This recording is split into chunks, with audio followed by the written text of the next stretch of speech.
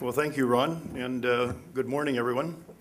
It's certainly a pleasure to be here in this beautiful city with, I hear it rains here all the time, but it certainly hasn't so far.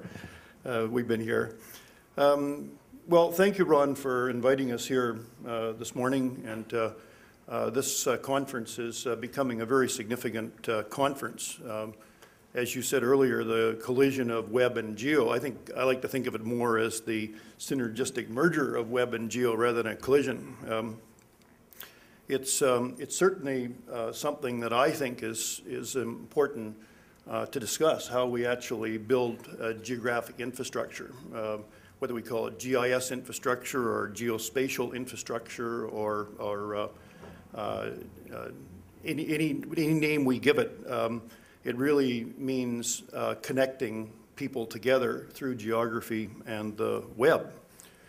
The web is really a new medium. It's the biggest change since the printing press in our society. We look back over the millennia at the major events that have changed human history. No question that the creation of the internet will actually be right up there. In fact, probably well beyond the printing press because it's had such a huge impact in such a short period of time.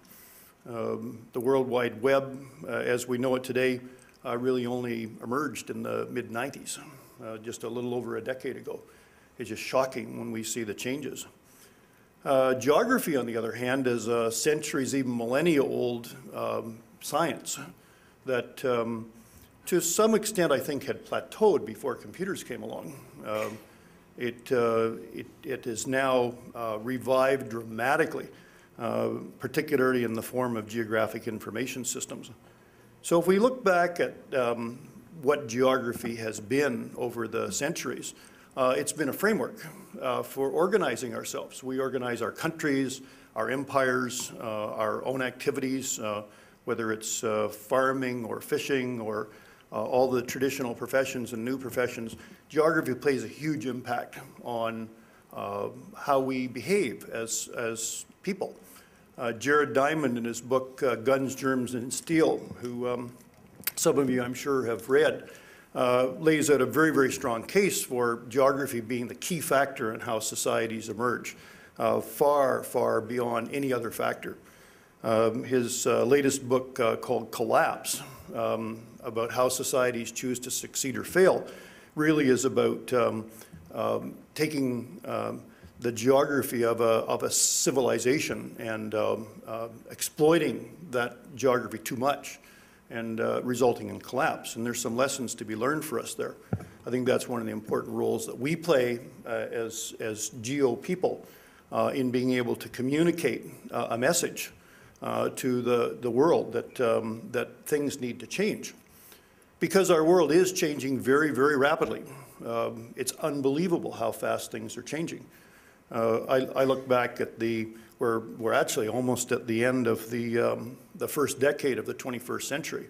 And it just seems when I look back at 1998, everything has changed radically. The world's political situation, the awareness of climate change, the energy, soaring energy prices, soaring food prices. I grew up on a farm in southern Ontario, and I left the farm back in 1970. And I decided I didn't want to milk cows for the rest of my life. My brother took it over, and he milks the cows. At that time, agricultural prices were pretty low, and they've been depressed for a long, long time. In real dollar terms, they just got lower and lower and lower. Partly it was efficiency, partly it was a surplus caused by overexploitation of land through intensive fertilization, monocropping, all kinds of other things. And that's come back to bite us enormously in the last year. Wheat is soared to multiple times what it was just a year ago.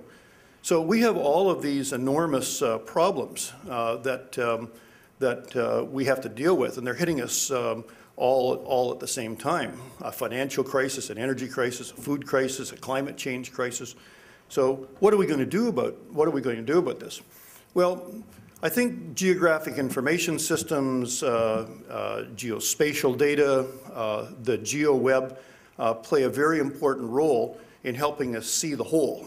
How do we bring together all that complex data and all that knowledge and see it in a more holistic way?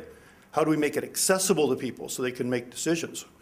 Peter talked about them having a computer in front of them, a screen in front of them that shows the detail of everything that they talk about in council.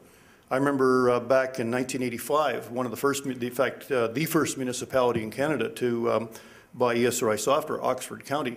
We moved in one of those big three, remember those big 3-gun people with gray hair? Remember those big projectors with the 3 guns that took about an hour to align and set that up in council. And the first meeting, there was a big discussion about should they sell this piece of land the county owned. It was a dale lighting on a corner. It was 3 or 4 acres of land.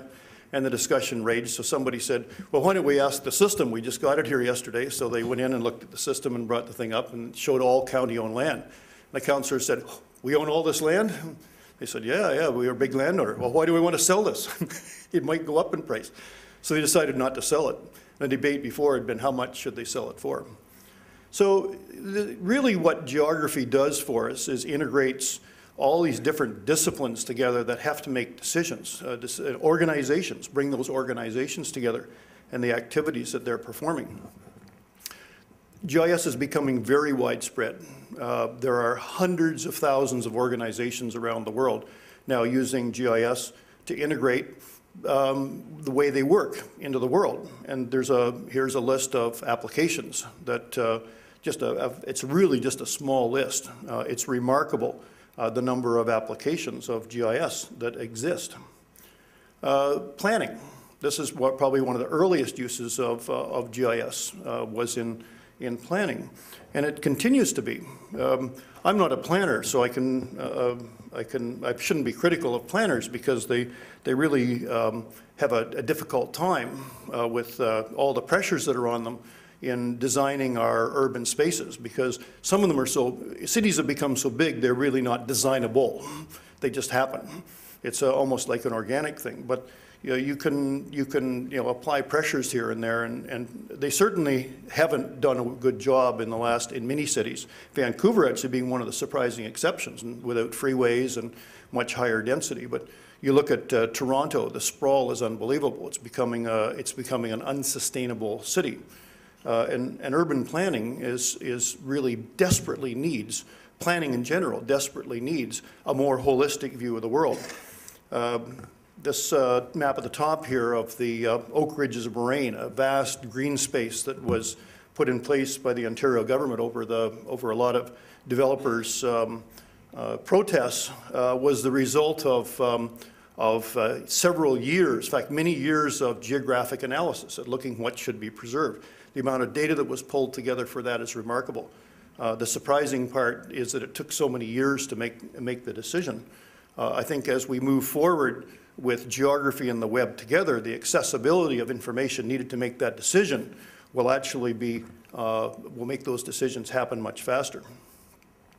In a more micro scale, the NIMBY means that you have to do an incredible amount of work in bringing new change to the urban space.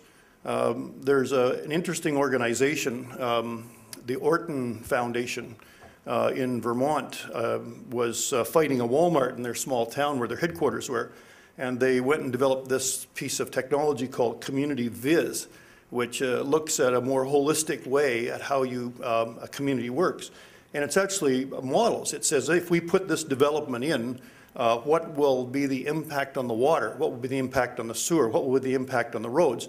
And these little bar charts go up and down as you make changes to the urban space, and at the same time visualize it. One of the biggest challenges in using this is accessibility to data. How do you get connected to the data? It's not all in the right format, not all in the right structure to be able to support Community Viz. But for me, Community Viz is a little glimpse into the future of what the GeoWeb will actually bring us. A lot of discussion in the papers, reading the abstracts on BIM, Building Information Model.